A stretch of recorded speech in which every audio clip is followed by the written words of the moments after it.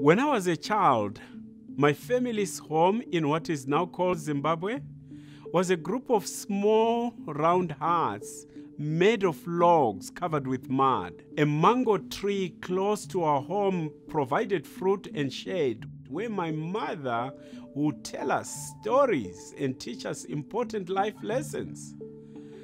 As comfortable as it was beneath the mango tree, my mother also taught me that for my growth to continue, I'll need to venture beyond its shade. Years later, standing all alone one Sunday morning in front of the Latter-day Saint meeting house in a seat called Kwekwe, I had never felt farther away from the shade of that tree. I had been reading the Book of Mormon I had received from my employer years earlier. I was discovering the simple good news of Jesus Christ.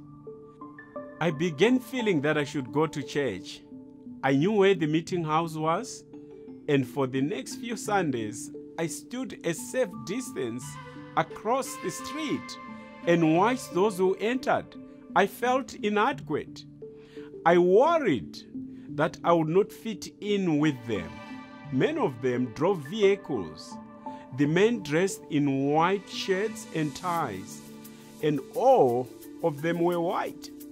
I reasoned that I probably needed to wait at least until I could afford to purchase a white shirt and a tie. Two members of the church noticed me and saw my timid interest. They encouraged me to go to a Sunday meeting even before I had a white shirt and a tie. With a little nudge, I finally gathered courage to walk into that building. I remember that day clearly. It was February 5th, 1984. I was 21, and as soon as I entered the chapel, I immediately wanted to walk right back out. I felt that I was so different than most of those in attendance, but I stayed and sat down on the back row. As the meeting progressed, the branch president stood up and bore witness of the Savior Jesus Christ and the Book of Mormon. Then he invited people in the congregation to share their witnesses of the truth. Two members stood and expressed their faith in the Savior Jesus Christ and testified of the truthfulness of the Book of Mormon. As I listened, I began to feel that I could connect with these people. Their words brought comfort and peace to my mind. Suddenly, I found myself on my feet. Yes, I was the fourth person to speak in the meeting. I said, I too am reading the Book of Mormon. I like it and I love Jesus Christ. Thank you. Then I quickly sat down. After the meeting, a few members approached me and said I was welcome in the church. A sister told me about Sunday school. A brother invited me to priesthood meeting, and another member told me of a class on Tuesday night that I could attend to learn more about the gospel.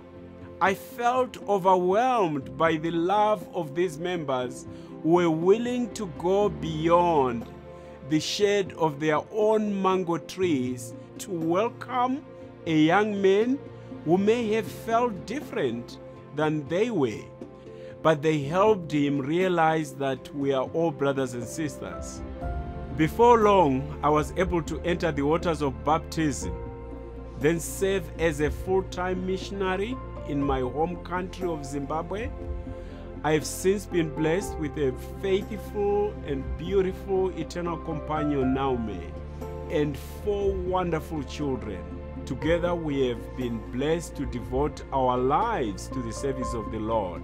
There is great feeling in knowing that we are all children of a loving Father in heaven.